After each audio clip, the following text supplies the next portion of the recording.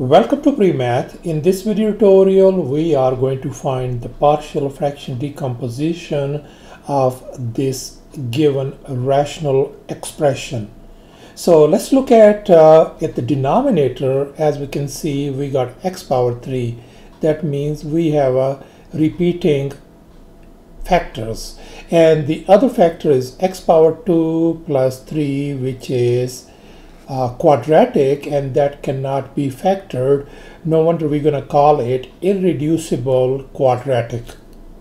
So therefore we have got irreducible quadratic factor as well as repeated factors. Now once again, let's focus on the denominator, this part, x power 3. This tells us that this is repeating itself 3 times. That means we are going to put 3 fractions first. 1 separated by plus sign and then plus 1.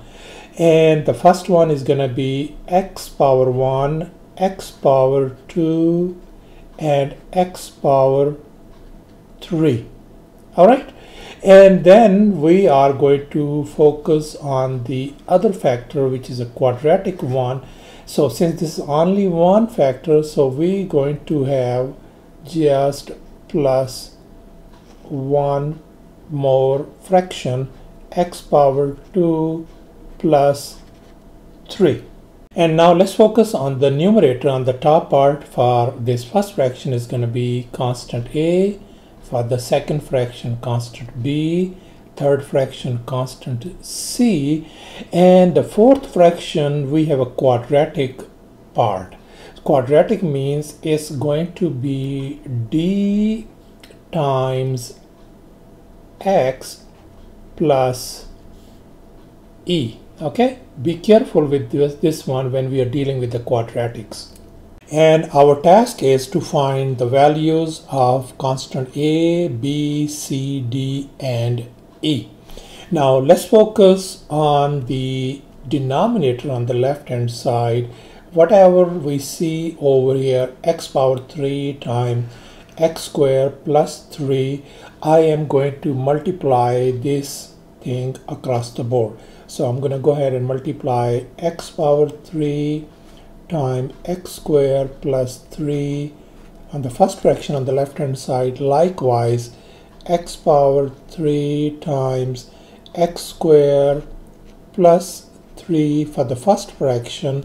Likewise, x power 3 times x squared plus 3 and x power 3 times x squared plus 3, and finally x power 3 times x squared plus 3 across the board. And now we can see that this x power 3 cancels out with this x power 3 on the left hand side, and x squared plus 3 is gone with this x squared plus 3.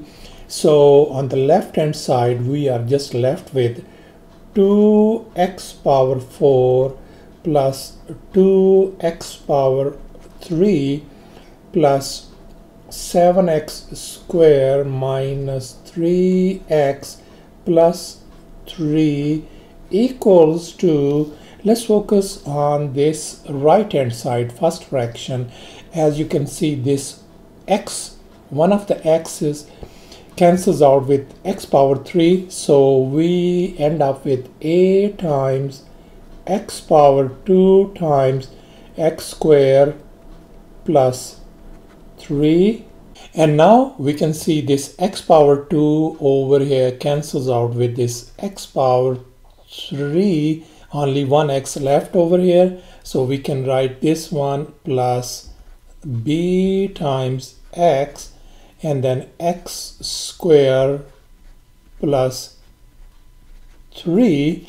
And in the next one over here, this x power 3 is gone with this x power 3, so we are ended up with plus c times x squared plus 3. And finally this quadratic factor cancels out with this quadratic factor, and we got plus dx plus e times x power 3. And I'm going to call this equation as equation number 1. So let's start working on this equation 1 furthermore. So on the left hand side, 2x power 4 plus 2x power 3 plus 7x squared minus 3x plus 3 is going to stay same. On the right hand side, we are going to distribute this one over here. That is going to give us x power 4. We have to be very careful. 3ax squared. And likewise, we're going to distribute over here as well. That's going to become plus bx power 3 plus 3bx. And same thing next, distribute again as well, plus cx squared plus 3c. And finally, we are going to distribute over here as well. That is going to become plus dx power 4 plus ex power 3. And as you can see that our left hand side is going to stay same. And let's focus on the right hand side. We're going to combine the like terms. As you can see, we have ax power 4 and dx power 4. I can combine them and I can write them a plus d times x power 4. And next one is we have a bx power 3 and ex power 3. We are going to combine them together. I can write plus b plus e times x power 3. And now we are going to look at 3ax squared and cx squared.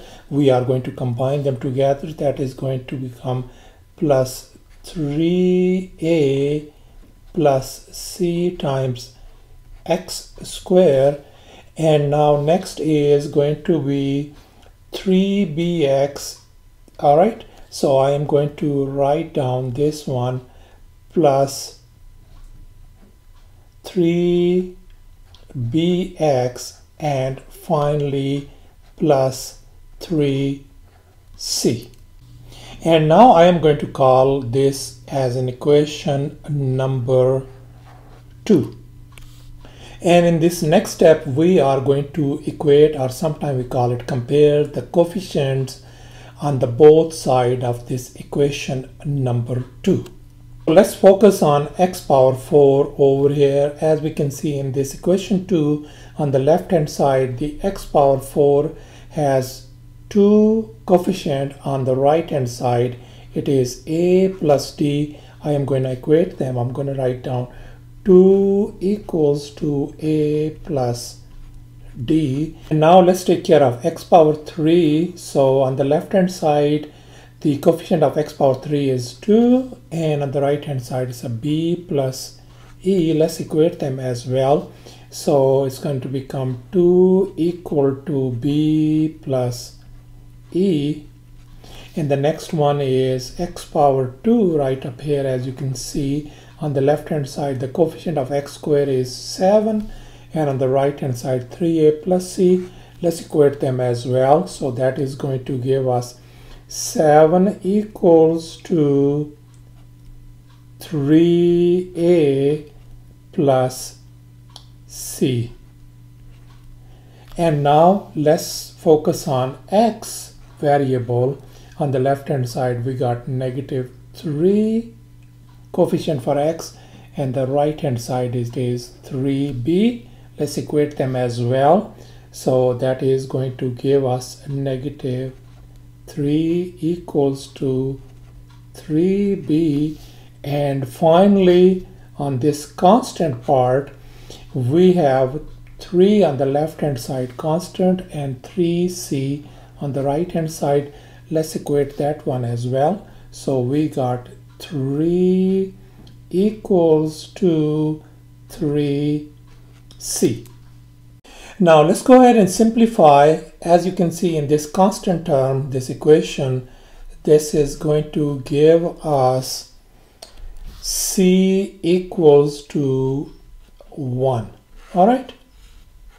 And this x variable part, this is going to give us b equals to -1. So far so good. And let's keep moving on this one. X squared part over here, I can write this one, this equation as 3a equal to 7 minus c, and we know that our c value is 1, so this could be written as 3a equal to 7, and since c is 1, I'm going to replace it by 1, so 3a equal to 6. That means a value is going to be 2. So far so good.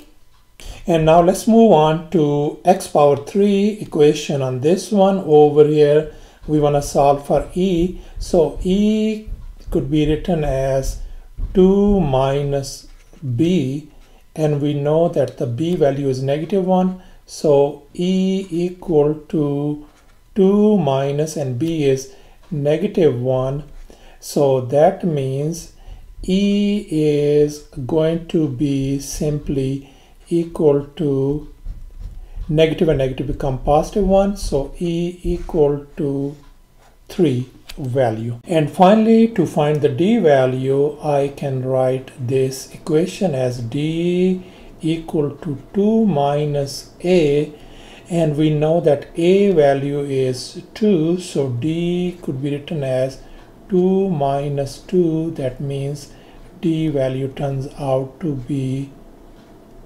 0. So thus our a value turns out to be 2, b -1, c 1, d 0, and e 3.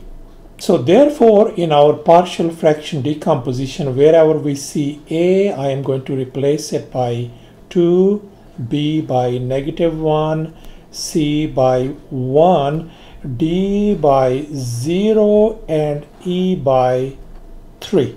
And here's the partial fraction decomposition after replacing the constant values. And here is our final answer. Thanks for watching, and please don't forget to subscribe to my channel for more exciting videos. Bye.